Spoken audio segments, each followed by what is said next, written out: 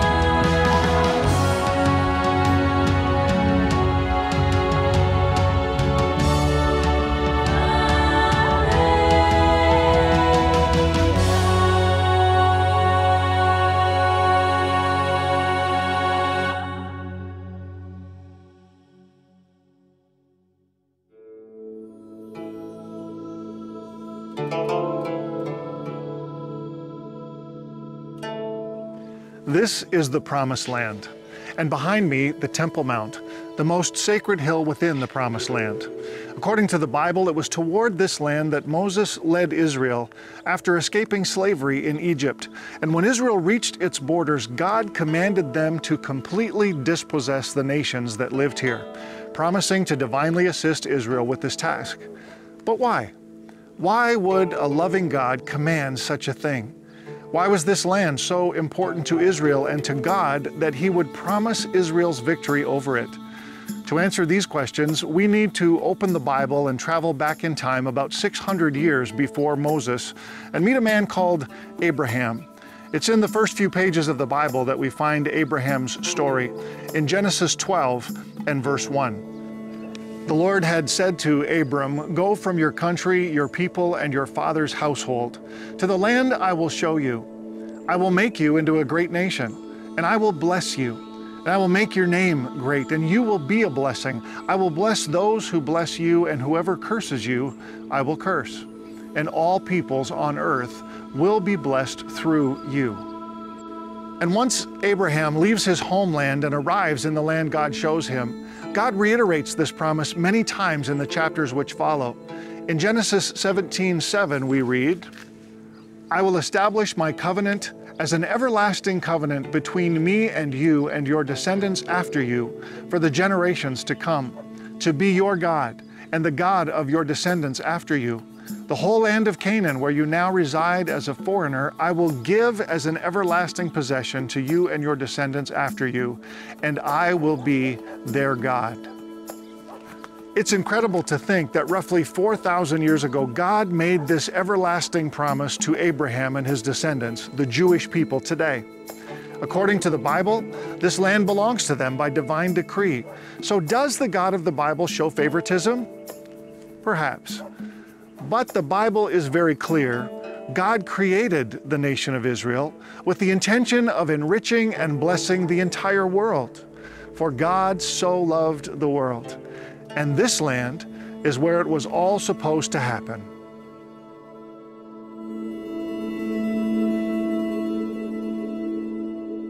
The Promised Land has a long and meaningful history. Upon its rugged terrain sits the ancient holy city of Jerusalem and the oldest and lowest city on earth, Jericho.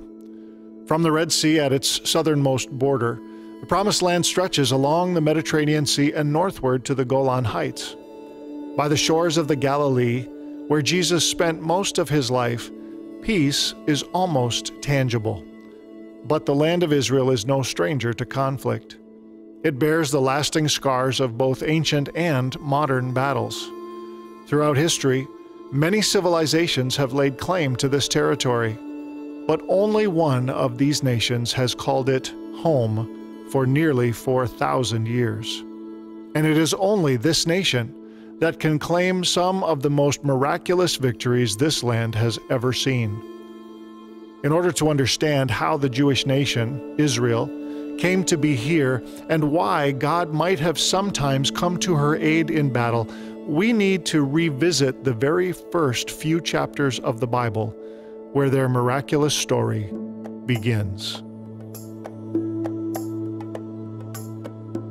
I think if you want to understand the Jewish people, you have to understand God's goal in creation. Why did he create the world in the first place? God is only good, and he wanted to bestow that good upon something, someone.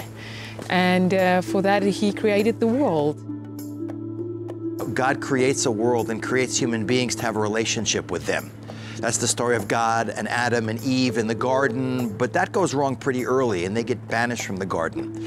And the next 10 generations or so, in terms of the genealogy of the Bible, is the story of that relationship kind of falling apart, where the world degenerates into idolatry. The whole purpose of creation is lost. That relationship with God is lost. And there's also a moral decline. So in the middle, there's that salvage attempt called the Noah's Ark flood story, where God chooses another individual to try and get the world back on target. But we see that Noah is righteous enough to save himself, but not proactive enough to save the world. So the world continues to decline until the Tower of Babel story. And the plot of the Tower of Babel is that humanity unites, but for all the wrong reasons. And just when it looks like game over, along comes one man, Abraham. And God chooses Abraham. There's only one sentence in the Bible in Genesis where God says, I know that he will be loyal to me, and he will command his children after me to do my work, to live with the reality of me, and to teach about me to the world, basically, to reconnect humanity to one God. I think Abraham first was a friend of God. We know that God had interacted with Abraham on many occasions. I'm often reminded of when the Lord came with two angels to visit Abraham. It says that he stood at his tent and he ran to meet the Lord. And for me, it always reminds me that you only stand and run to someone you recognize, a friend. It's not a stranger to him.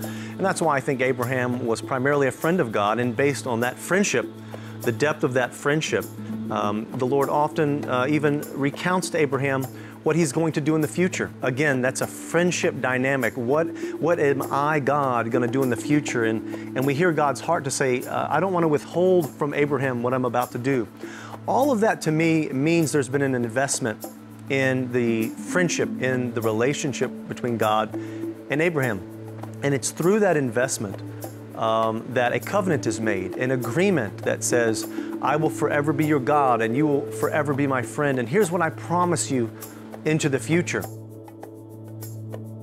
According to the Bible, God promised to bless Abraham and his descendants.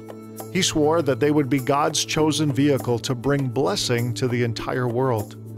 Then, through an ancient sacrificial ceremony, God sealed his everlasting covenant with Abraham, a covenant perpetually signified by the circumcision of all males in Abraham's household. The covenant line would descend from Abraham and Sarah to their son Isaac and down to Isaac's son Jacob, whose name was changed to Israel. During the ceremony, God promised the entire land of Canaan to Abraham's descendants as their eternal possession.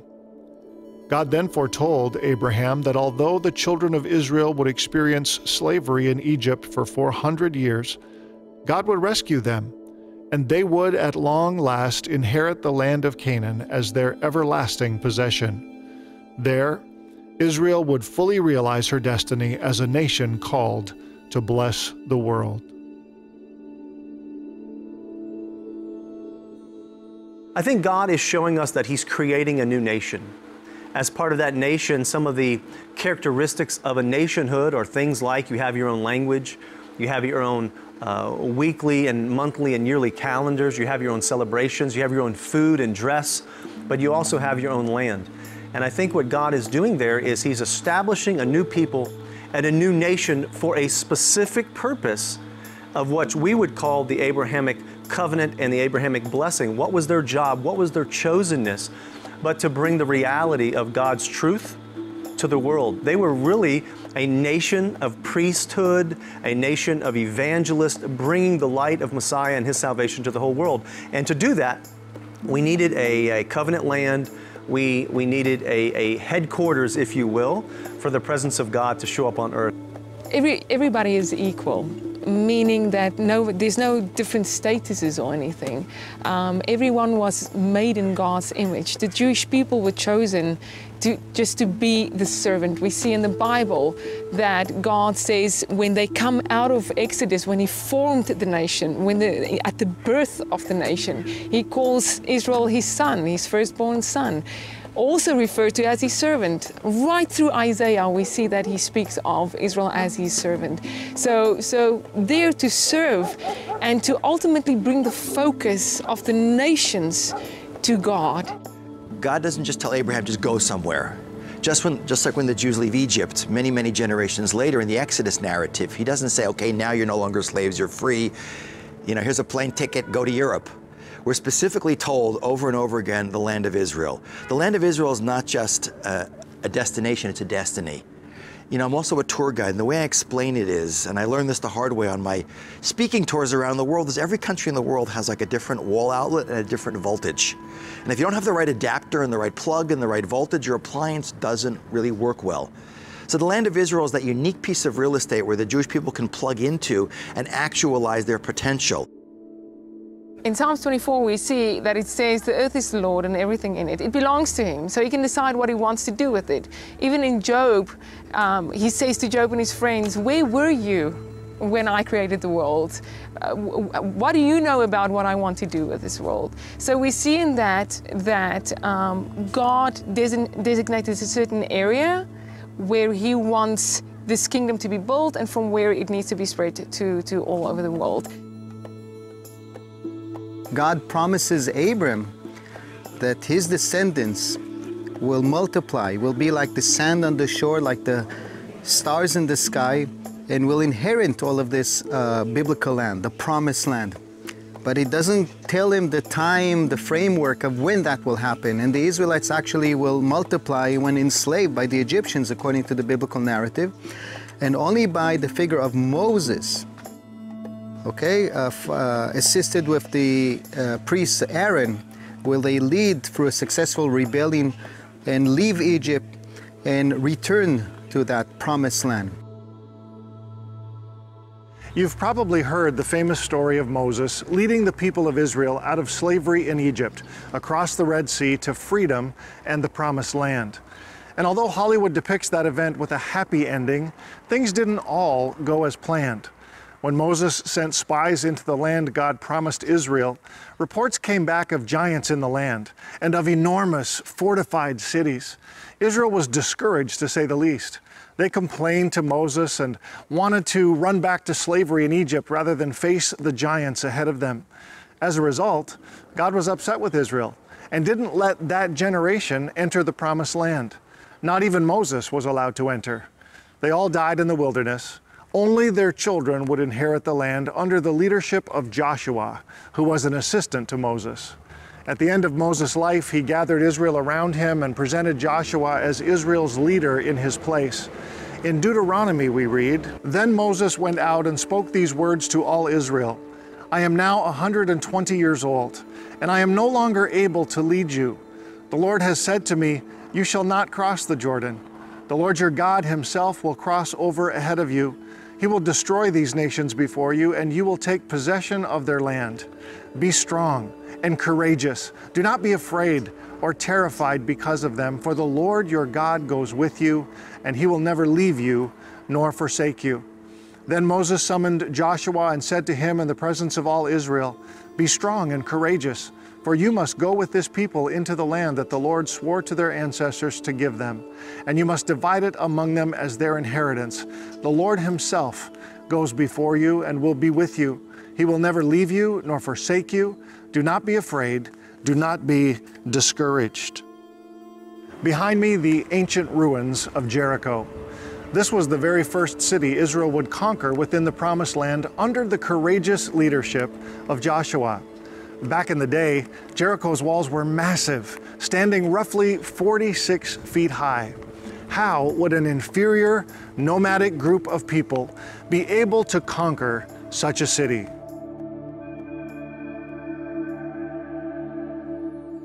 Be strong and courageous. Be strong and very courageous. These words are frequently repeated in the pages of the Bible leading up to and during the conquest of the Promised Land.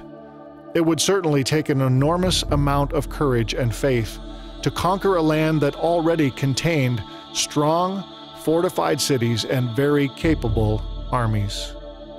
It's interesting, when the spies go into the land of Israel, that story that gets the Jewish people in so much trouble, that causes the wandering, they come back, these 12 spies, one from each tribe, and they're carrying the produce of the land of Israel, this like giant cluster of grapes, and basically the message they give is, you see the size of this fruit, which is pretty awesome, you should see the size of the people eating the fruit. And we were like ants in their eyes. Now Joshua is an interesting figure because he had been with the Israelites all the way back in Egypt. So he experienced some of that persecution coming out. Later he was seen as Moses' aide. And of course, later in Joshua's life, we know he's one of the 12 spies. He's one of the 2 faithful spies that come back with a good report with Caleb, and they say, yes, let's take up God on his promise. We can take the land of Israel by God's power. The land of Israel, which was then called Canaan, was comprised of 7 what we call Canaanite nations. It's actually a generic term used to describe the different peoples that lived here, who were Canaanites and Jebusites and Hittites, and they lived in 31 city-states. A more contemporary example would be like Germany or Italy, hundreds of years ago, with Venice and Florence and Rome.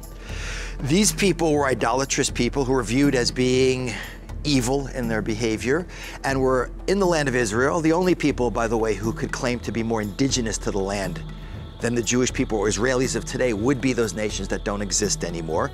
And they're sort of custodians, keeping the land until the Jewish people arrive. Now, frankly, the shortest way is directly through the Sinai Peninsula, but the book of Numbers tells us of the king of Arad facing them, blocking the way. So they had to do a great detour, go all the way back to the Red Sea, cross the land of the Edomites and the Moabites, and eventually reach the Promised Land from the east, facing Jericho, and having to cross the Jordan River to do so. But Moses will not be part of that. He will die shortly before the crossing, be buried somewhere on a hilltop facing the Promised Land, and Joshua will be his successor, the military command, the general. He will lead the crossing. He will make sure everyone is kosher, verify the circumcision of all the men, and then they are ready to battle over the first site, Jericho. The Bible tells us that at the command of Joshua, the priests carried the Ark of the Covenant, a shrine which represented God's presence, and led Israel to the Jordan River. Then, as the priests set foot into the river, its waters stopped flowing, and Israel crossed on dry ground, just as they had crossed the Red Sea under the leadership of Moses. Through this miracle, God built Israel's confidence in Joshua as their new leader in Moses' place. Shortly after this, while Israel was encamped near Jericho, an angel visited Joshua to encourage him yet again. The angel introduced himself as the commander of the army of the Lord. He told Joshua to take off his sandals because Joshua was on holy ground. God then promised Joshua that victory over Jericho belonged to Israel if they would follow God's instructions carefully. God said, "See, I have delivered Jericho into your hands, along with its king and its fighting men. March around the city once with all the armed men. Do this for 6 days. Have 7 priests carry trumpets of ram's horns in front of the ark. On the 7th day, march around the city 7 times, with the priests blowing the trumpets. And when you hear them sound a long blast on the trumpets, have the whole army give a loud shout. Then the wall of the city will collapse and the army will go up, everyone straight in."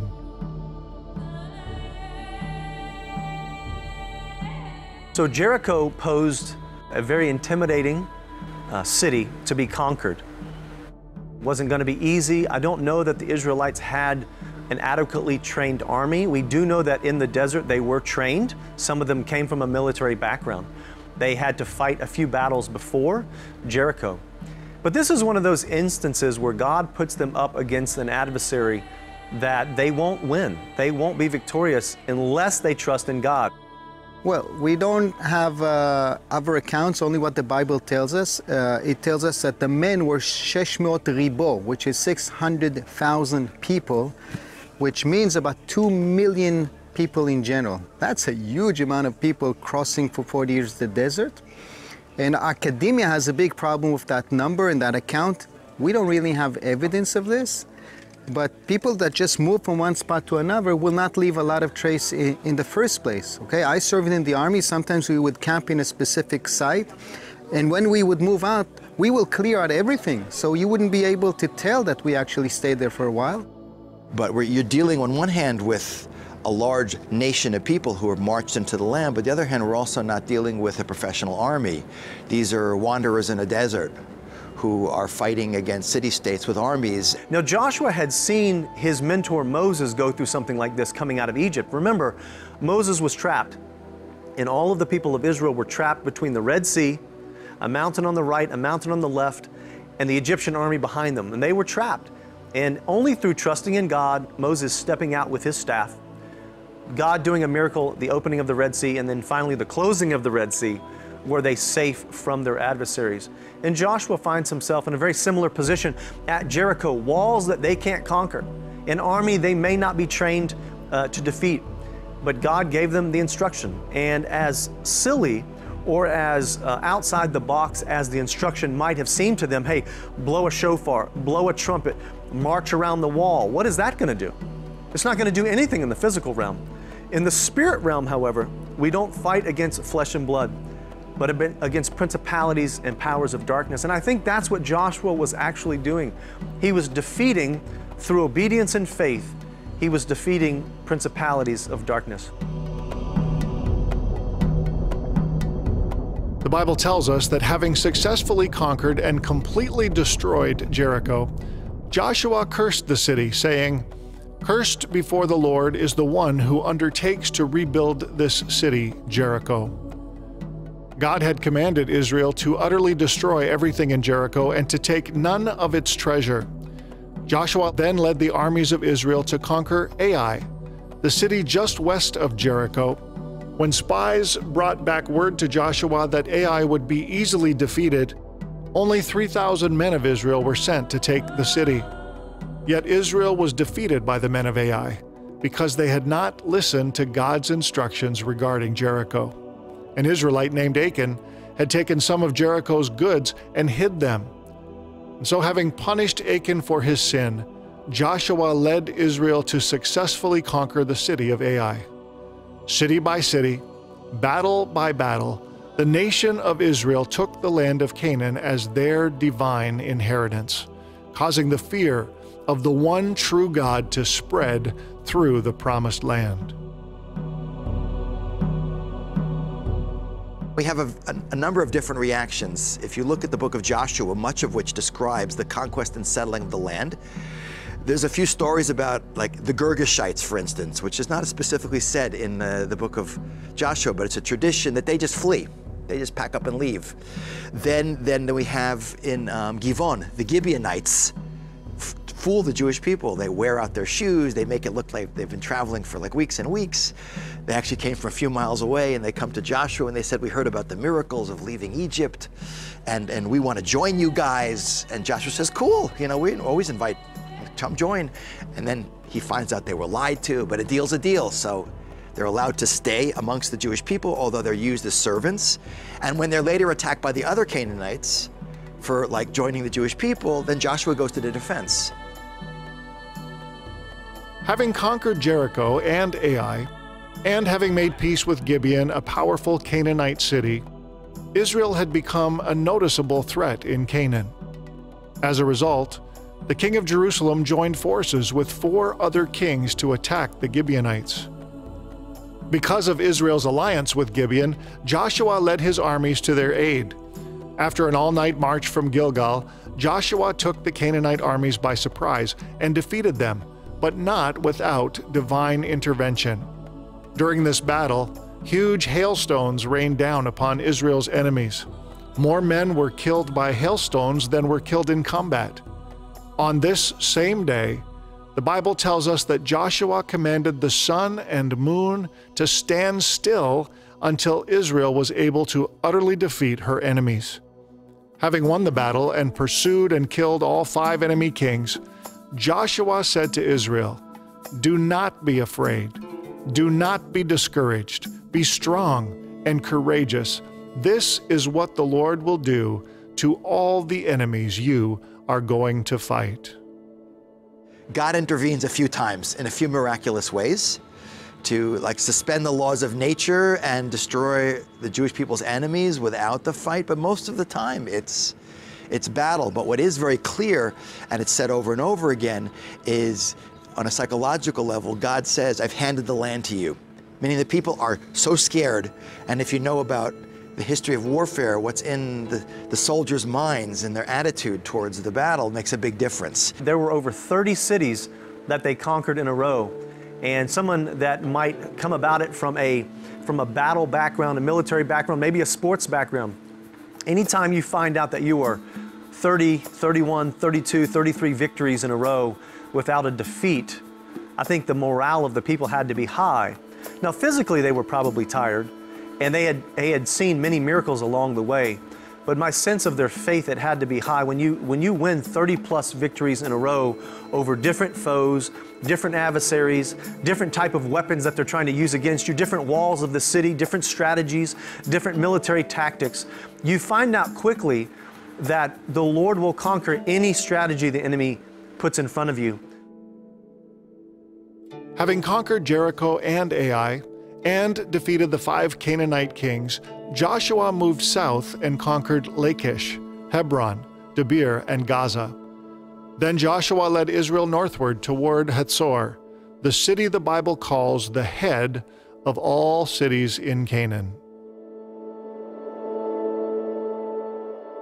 Around me are the ruins of ancient Hazor in northern Israel. According to the Bible, Jabin, the king of Hazor, heard of Israel's military conquests in the south and summoned several surrounding kings to gather near the waters of Merom, a lake formed by the River Jordan 10 miles north of the Sea of Galilee. The Bible says that all of the armies united against Israel were as the sand that is on the seashore in multitude, with horses and chariots. But again, God encouraged Joshua and told him not to be afraid, and the ensuing battle became one more miraculous victory for Israel. After this battle, the Bible tells us that Joshua conquered Hazor, killed its king, and burned the city to the ground. But how true is this story? Is there any archaeological evidence that the Israelites did, in fact, conquer such a powerful king and defeat a sea of armies gathered against them?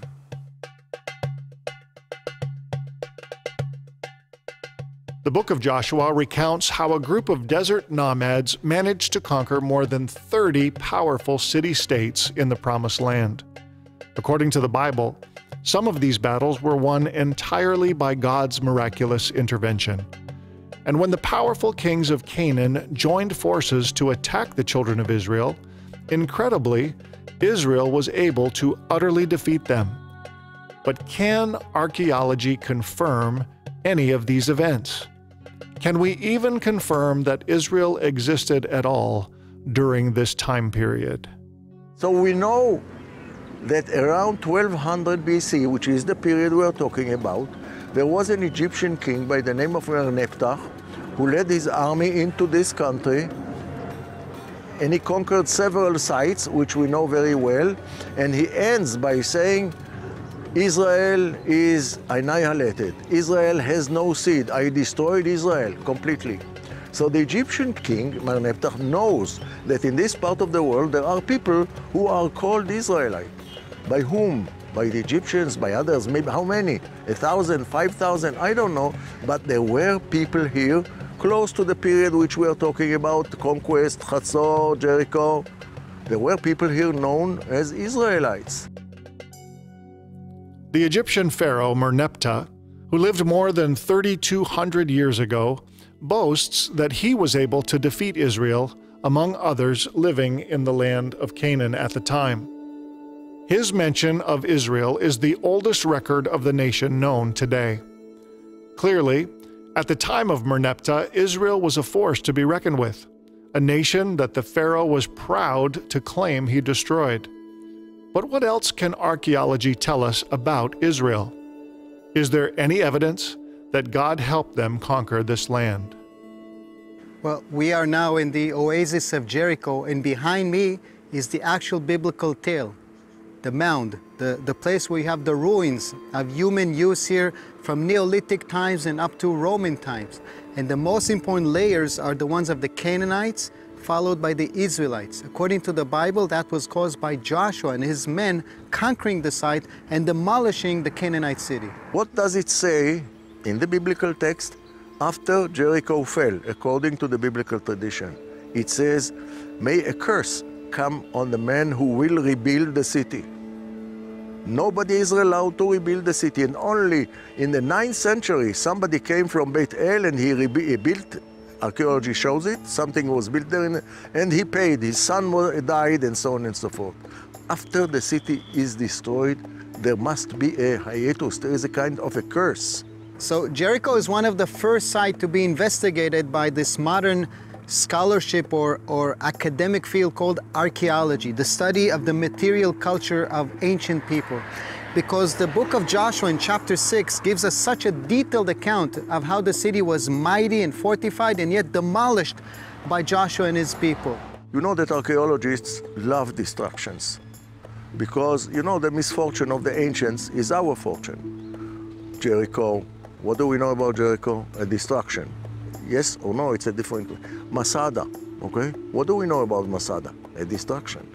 Pompeii, Herculano, whenever the destruction, we are happy because there are a lot of finds and we get good chronology. The Dead Sea Scrolls, if there wouldn't be a destruction, we wouldn't have the Dead Sea Scrolls, right? So we owe a lot to the misfortune of the ancients. The misfortune of Jericho was first excavated in the early 1930s using modern methods by the late archaeologist John Garstang. In his final summary of his findings, he wrote, "In a word, in all the material details and in date, the fall of Jericho took place as described in the biblical narrative.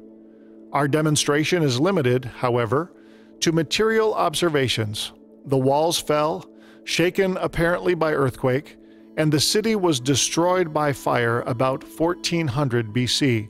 These are the basic facts resulting from our investigations." But between 1952 and 1958, British archaeologist Kathleen Kenyon conducted an excavation at Jericho using stratigraphic techniques, relying heavily on broken pottery to date the city's destruction. Because she did not find pottery shards imported from Cyprus, something highly indicative of the late Bronze Age, she concluded that the city was likely destroyed in the Middle Bronze Age, a couple hundred years prior to the Israelite conquest. And this is the opinion held by most archaeologists to this day. Figures like Warren and Wilson, British engineers and officers, were also pioneers in the field of archaeology. they've done mostly surveys, and they've noted that there are ruins here, including walls.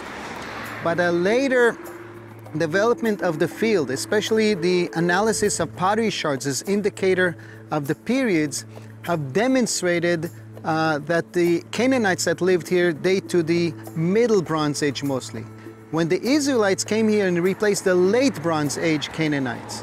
So there is a gap between what archaeology tells us and what the Bible tells us. It's now pretty much an understanding by most archaeologists on this issue. Yet you could argue that the dating is wrong. We just don't have the chronology fixed according to what the pottery shards are telling us. Maybe the Canaanites did live here to a later time, but did not leave enough traces behind them. Keep in mind that the site that you're seeing is not completely excavated. It's excavated in bits and pieces, and maybe what's called the missing link in anthropology, okay? The missing link to the validation of the biblical narrative is still laying there. Because so much of Jericho has not been excavated, it still holds many secrets. While there is undeniable evidence of destruction at Jericho that matches the biblical account, convincing evidence that its destruction occurred at the time of Israel's conquest remains in question, buried for future archaeologists to uncover. The fact that we don't find evidence doesn't disprove the story, okay? Or a quote that I like using often: the absence of evidence is not evidence of absence. How much of us will be available in 3,000 years? How much of this wall will be visible in 3,000 years? Okay? The wars of the Second World War, okay? The invasion into Normandy. How much of it can be seen today, 70 years later? So you have to remember these things in mind when you're trying to validate an account from 3,000 years ago. Although not every city mentioned in the biblical conquest can be verified archaeologically, there is one thing that most archaeologists agree upon. At the end of the Late Bronze Age, between 1550 and 1200 BCE, Canaanite culture came to an end, and a number of major cities in Canaan were destroyed by semi-nomadic Israelites who constructed humble settlements on the ruins. It so happens that the city that best exemplifies this is the city referred to in the Bible as the head of all the cities in Canaan, the city of Hazor.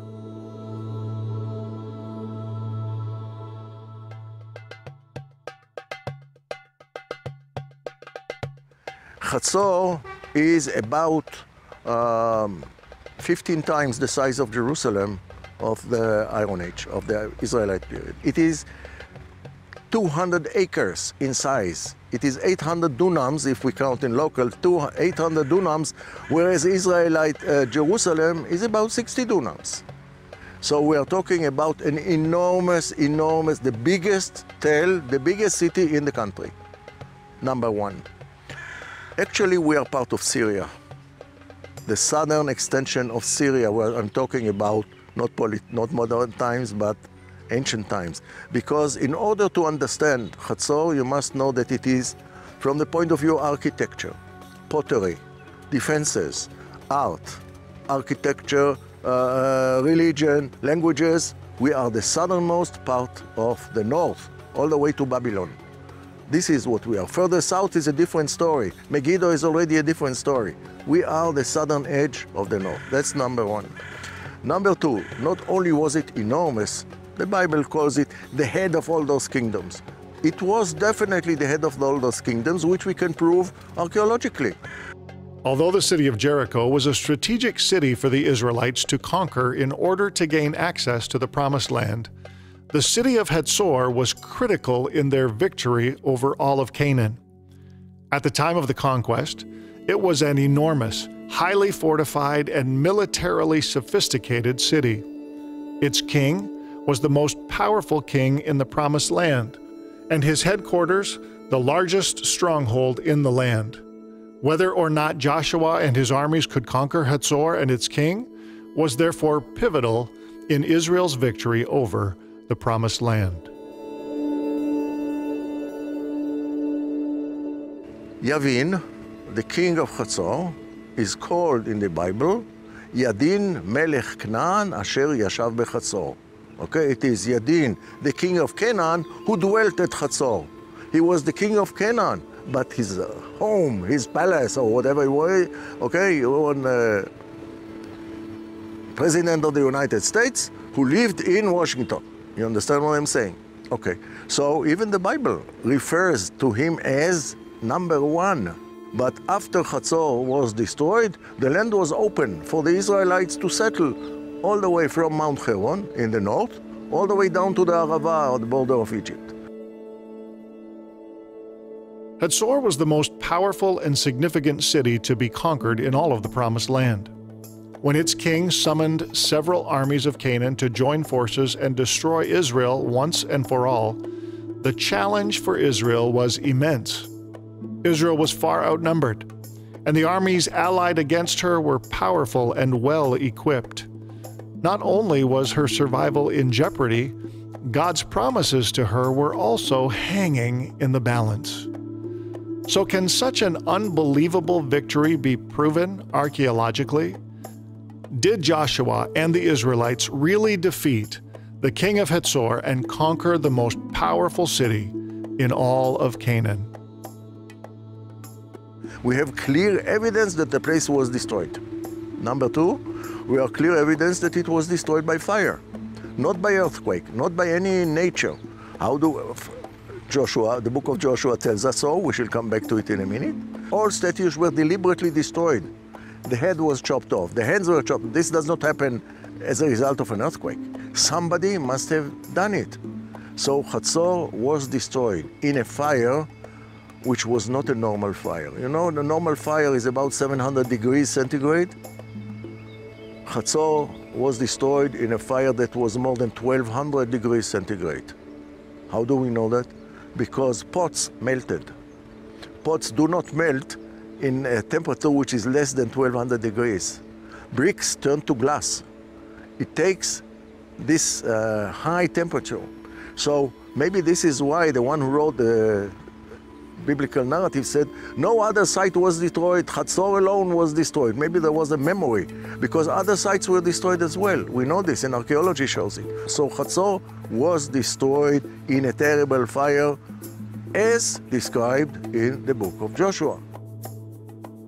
Archaeology clearly validates the Bible story regarding how Joshua and Israel destroyed Hazor. But can we really be sure that it was, in fact, the children of Israel who were responsible for Hazor's demise? We don't have an inscription, I, King so-and-so, destroyed Hazor. The only inscription we have is the biblical text, right?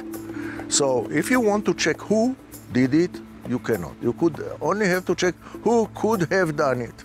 Who? If you take out of consideration people from outer space, you are left with a very, very small number of candidates who could have done it. The Hittites were already in decline. Babylon was in decline. Who was around?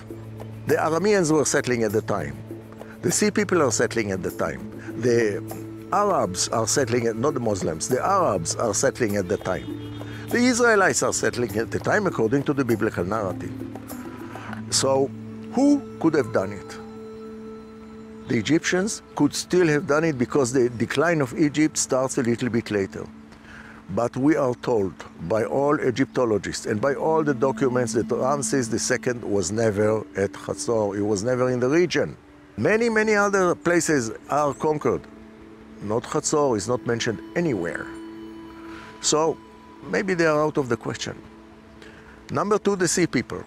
The Sea people can be detected easily by their pottery. Out of the millions and millions of sherds that we found at Hazor, there is not one sherd that belongs to the Sea people. Not one. In addition, Hazor is inland. The Sea people are not interested in that part of it. They are settling along the coast, always along the coast. So Hazor is out of their interest. We are left, what can I do? We are left with the only ones who have a tradition that they did it. Most archaeologists agree that it was, in fact, the nomadic nation of Israel that somehow managed to conquer Canaan's most powerful city. The broken and desecrated idols unearthed here further demonstrate that the powers that once ruled this territory were intentionally cut off. According to the Bible, only the one true God was to be worshipped in this land. God had told Abraham, "I am the Lord, who brought you out of Ur of the Chaldeans to give you this land to take possession of it. Know for certain that for 400 years your descendants will be strangers in a country not their own, and that they will be enslaved and mistreated there. In the 4th generation, your descendants will come back here, for the sin of the Amorites has not yet reached its full measure." The Bible is clear that God intended for Israel to take this land as their eternal possession. God would allow the Canaanites who resided here to continue in their corruption and idolatry until he could bear it no more. Then, God, in his sovereignty and absolute love for all of humankind, would command Israel to do the unimaginable, to utterly destroy the Amorites and all of the Canaanites in this land, in fulfillment of his promises to Abraham. Even in the wars of Israel, you can see that in the Bible there's a very strong moral compass. So we have to settle the land. There needs to be a conquest of the land. We also see that the Bible speaks of the iniquities of the nations will run full, and in that time, Israel will then come to the place that God chose for them to be. But even in the warfare, there always needs to be negotiations first. The way that the people will be handled afterwards. Even the trees during warfare, there are certain parameters on how to deal with it. So it's a very moral warfare if it had to be taken. According to the Bible, this land had to be taken by Israel so that God's plan of salvation for the world could be realized. The nations here prior to Israel's conquest posed an enormous threat to God's intentions to bless the world through Abraham. There's a series of campaigns in the book of Joshua where the Canaanite kingdoms ally themselves to fight. They're the ones who are on the offensive. After the initial 2 cities are conquered, which are the city of Jericho and Ai, and each of those campaigns ends in disaster for the Canaanites with their cities being conquered. But ironically, against the wishes of God, when they stop attacking the Jewish people stop attacking them and leave pockets of Canaanites in the land of Israel, including the city of Jerusalem, for 440 years until the time of King David, which, by the way, God, through the prophet, says is a massive mistake. He says, "I'm God. You can't be more merciful than I am. If I tell you to get rid of these people one way or another, you do it. And if you don't do it, then their influence, their idolatry, and their morality is going to seep back into you guys and eventually pollute your morality, pull you away from relationship with me, which is going to end in disaster." Israel did not completely conquer every city in Canaan as God had commanded. This would, in fact, become a big problem for Israel in her future. Yet both the Bible and archaeology are clear.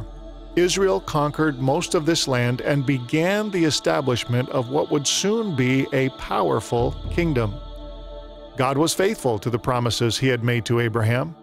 His descendants had arrived, and they would not have conquered the powerful cities of Canaan without God's help. Israel's victory over the Promised Land was just the beginning of God's plan to repair a broken world and draw humanity back to himself. The world broke with Adam, the first Adam. And in Jewish thought, we have tikkun olam, where this vessel that broke in the beginning needs to be put together again. Ultimately, that vessel, the final vessel, with the partnership that we brought in the process, will be met with more splendor than the original vessel. So to repair the world and to be partners with God, and to ultimately get that vessel to contain his goodness. Also, we know that the Bible speaks of a priestly nation and a light unto the nations. But this was a process. It didn't happen in a day. We are in the year 5780, and slowly we are now moving towards the point where we can see things coming together. The Jewish people, being the intercessors for the world, We see that in Sukkot, we see that in the Torah when God says you will offer 70 bulls for 70 nations. Also, we see in Zechariah that ultimately all the nations will come up to Jerusalem and the Jewish people will be that priestly nation serving at that point. Did Abraham and his descendants need a land, a physical land to be part of this covenant? I think they did, because it's a land of example. In the Bible, we even find in the Torah laws that there are laws in accordance with the land itself. How do we treat visitors? How do we treat the poor? How do we treat worshipers and sojourners? And all of that really cannot be applied unless there's a physical land. So for me, it's eternal, it's physical, but I think it needed to be a headquarters for what God wanted to do through the nation of Israel as a blessing to Abraham, to the world. Israel is the only people, the Jewish people are the only people that received their national purpose before their territorial existence. But they go together. There are three elements: the chosen people, chosen times, chosen place. It is the way God governs His world.